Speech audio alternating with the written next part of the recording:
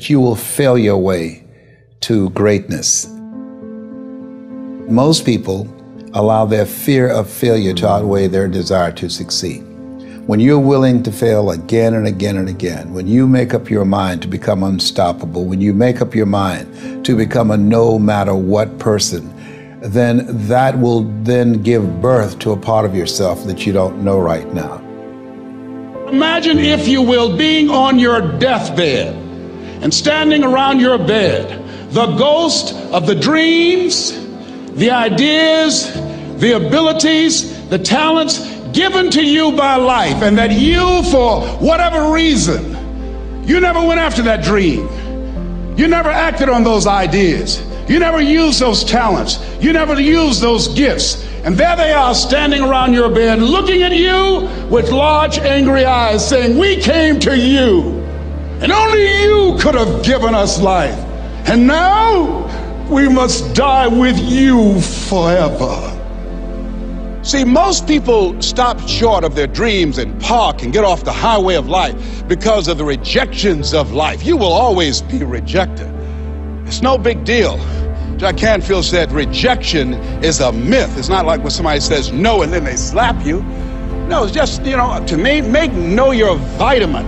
Get excited about the no. Why? Because every time someone says no, that brings you another step to a yes. You're getting closer.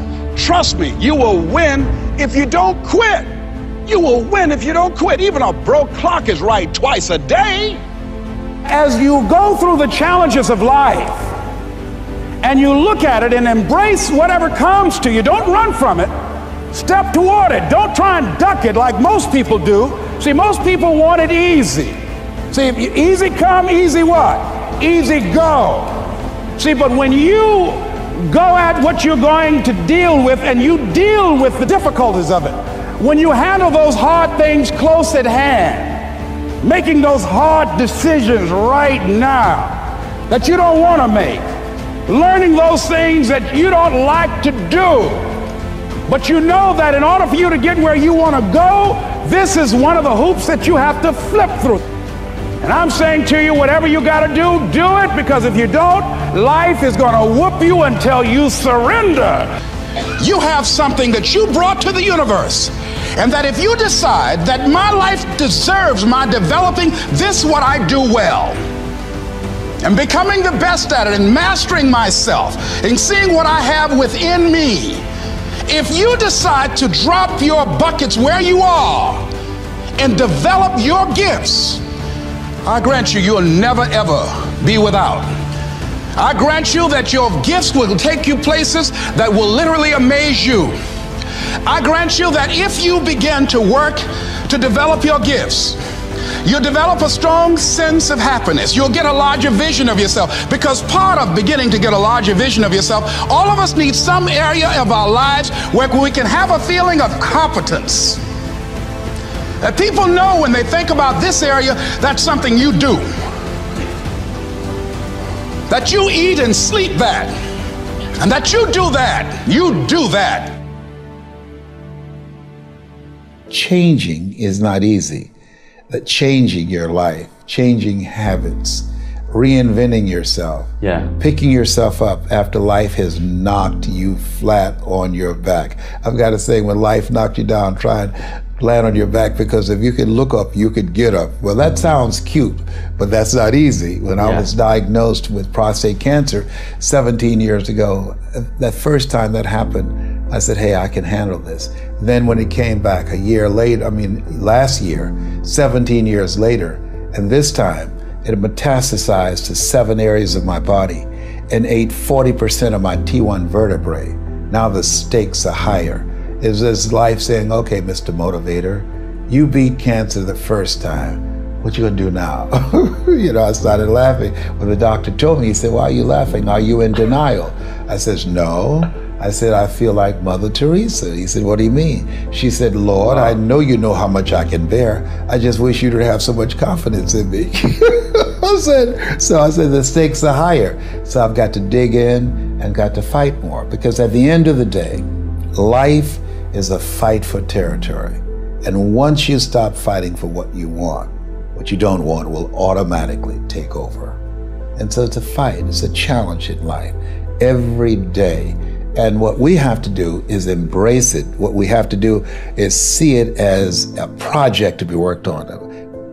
In life, you will always be faced with a series of God-ordained opportunities, brilliantly disguised as problems and challenges. And so I see even cancer as a gift, as a God-ordained opportunity.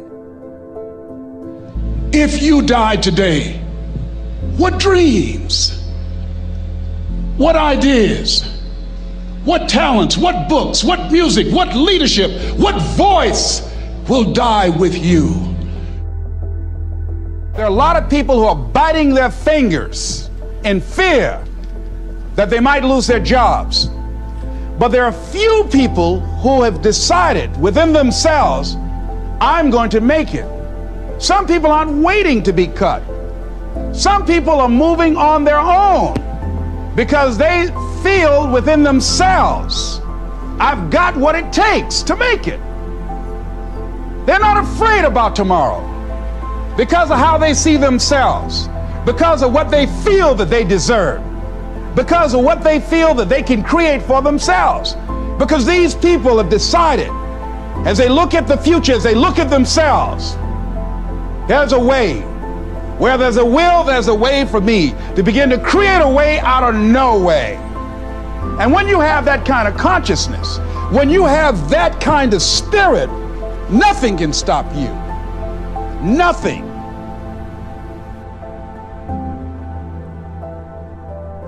There's no secret to success. There's a system to success. And no matter what organization you become a part of, the system works if you work it. If you don't work it, it won't work. But it works if you work it. And that's one 4-letter word that most people don't like. They're not willing to work. There are winners, and there are losers, and there are people who have not discovered how to win. And all they need is some coaching. All they need is some help and assistance, just a little support. All they need is some insight or a different strategy, a plan of action to make some adjustments that will open up the key to a whole new future for them, that will give them access to the unlimited power that they have within themselves. That's all that they need.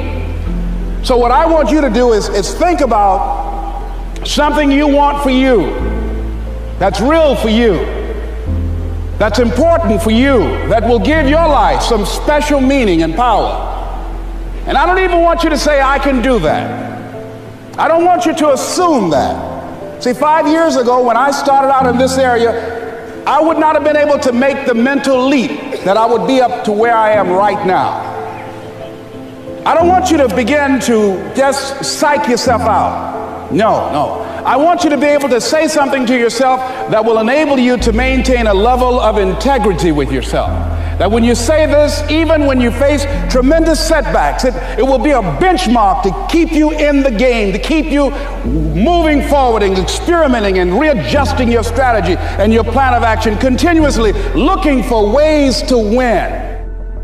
I think we have to reflect on, who am I? Why am I here? What drives me? If I died today, what 3 words would I want said about me if I died today? You know, what is it that defines me? You know, and how do I define myself? So I went to the next mode necessary to start talking to people and seeking and asking for what I wanted and leveraging relationships and trying to find out, how do the people do it that went ahead of me? How do they do it? And then what is it I need to do? How is it I need to train myself, to develop myself? What's the resources that will be required in order to make it happen? And as I start seeking out and asking questions, I started running into people who said, I know someone who can help you do that. And they helped me get connected with those people. Remember, we have so much energy that can take us so far. It's necessary that you hook up with some other energy that can take you to the next level. I hooked up with them. They said, let's go. I said, away we go.